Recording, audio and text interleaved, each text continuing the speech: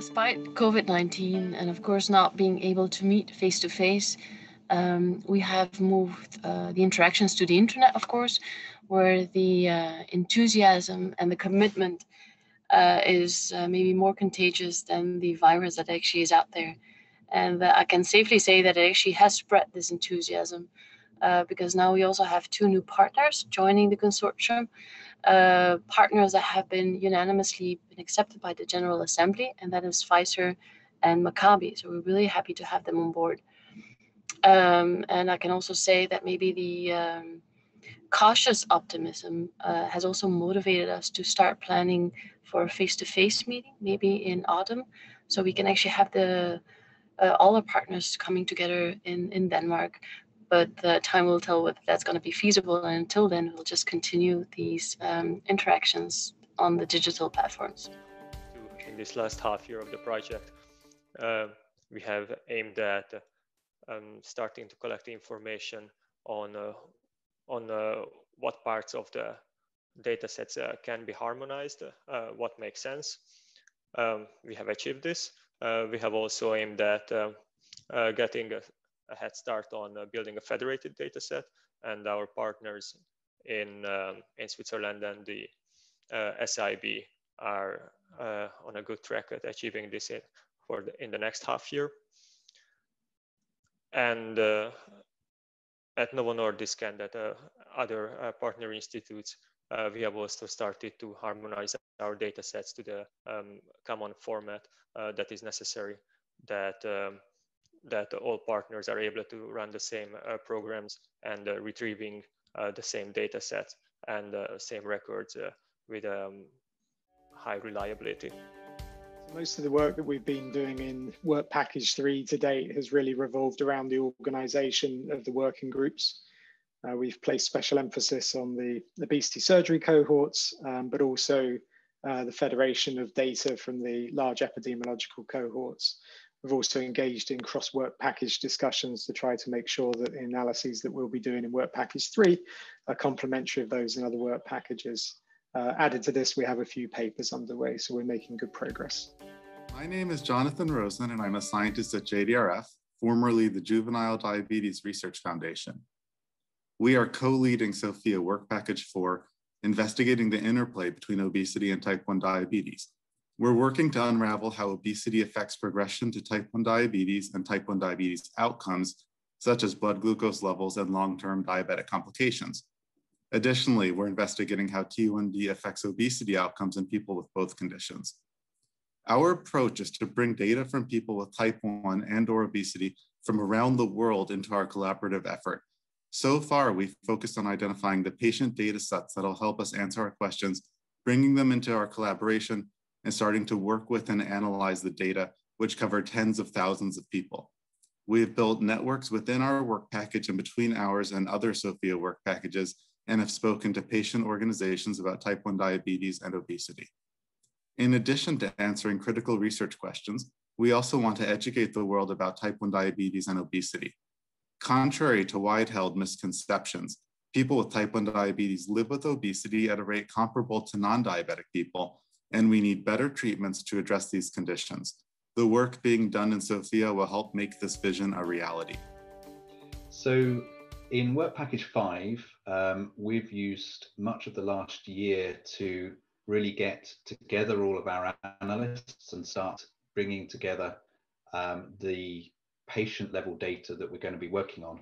And we have large cohorts available to us, so we can analyze now in excess of 800,000 people with type 2 diabetes, or at least the data from 800,000 people with type 2 diabetes. And we've started on some initial analyses. So one of the first things we want to look at is in relation to adiposity and fatty liver, and the link between adiposity, fatty liver, and cancer risk in patients with type 2 diabetes. We're also starting to explore how diabetes drugs vary in how they put on weight or cause weight loss, and why some people lose more weight with some drugs compared to other people.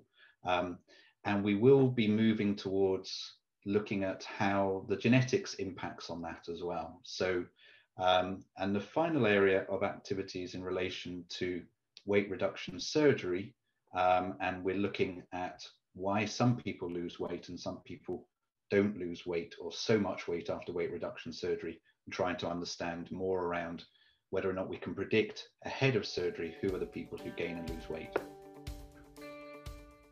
As we all know, obesity is a chronic disease, and for the past years we have seen an increase in the number of people suffering from obesity. The SOPHIA project was initiated to increase the knowledge of SOPHIA. In work package 3, 4, and 5, our hope is to find predictors that may guide different types of treatment, but maybe also predictors of obesity complications and disease progression. And the key purpose of work package 6 is to replicate findings from work package 3 to 5 and trying to validate them in a meaningful clinical setting.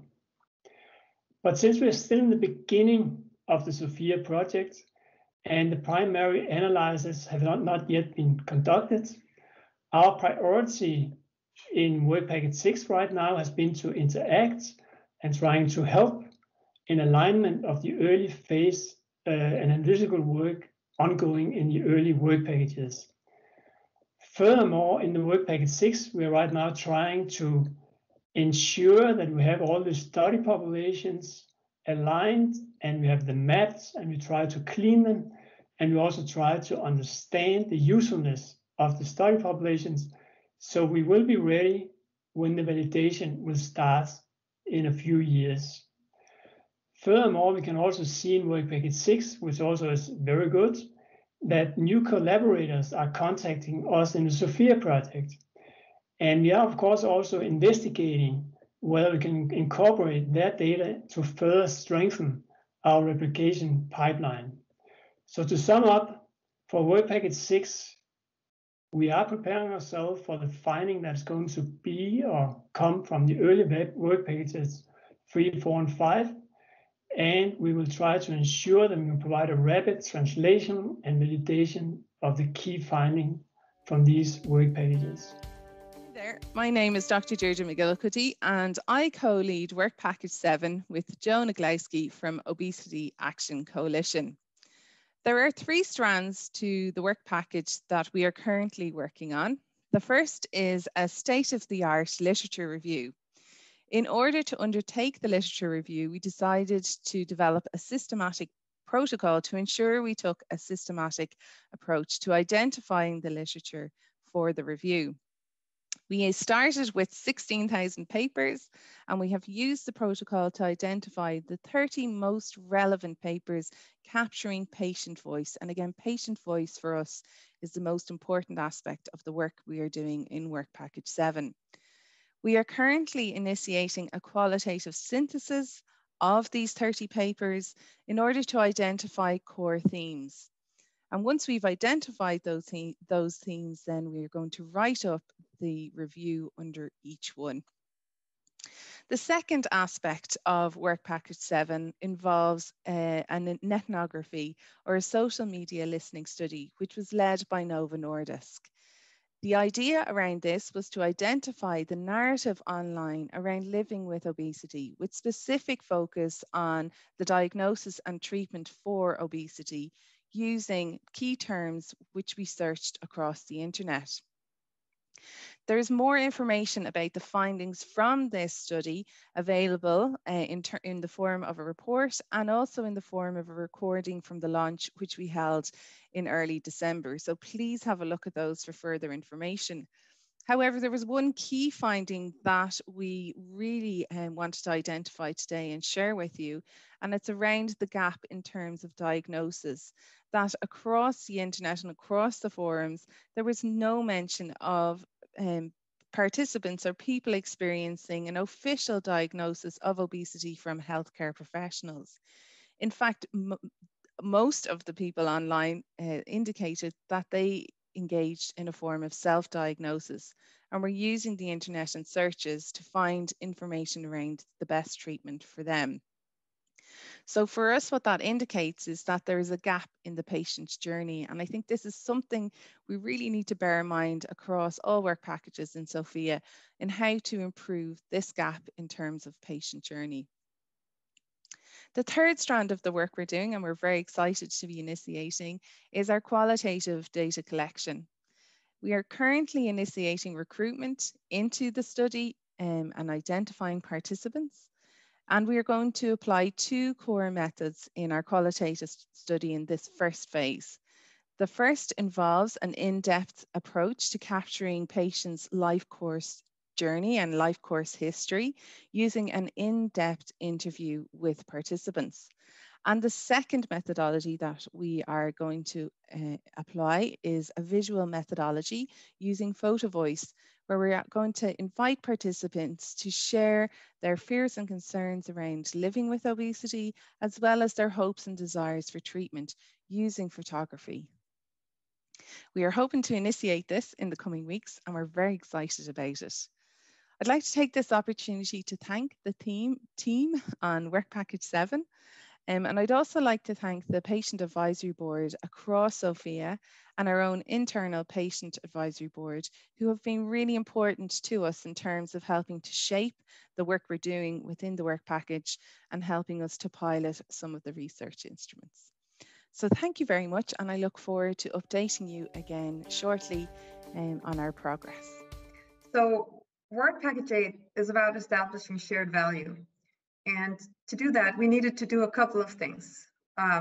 We need to have a common understanding of the terminology that we use, both when we say shared value, but also when we speak about obesity, its costs, its treatment and complications. We also needed a strong team, and we need to understand who are the people, stakeholders that we're trying to reach with SOPHIA. Who are the people who can help us establish shared value and get better treatment for obesity? So to address those points, during these first few months, we've done a few things. To have a strong team, we established a task force with fantastic partners from across the SOPHIA partnership. To have a common understanding of the terminology, we had these kickoff working sessions with our task force, but we've also conducted a one-voice vocabulary academic exercise to establish consensus on the words we use when we speak about obesity. And lastly, we have initiated our stakeholder mapping, which forms the basis of our stakeholder needs and challenges assessment, which will take place over the coming months. So all in all, I think we're off to a pretty good start in Work Package 8.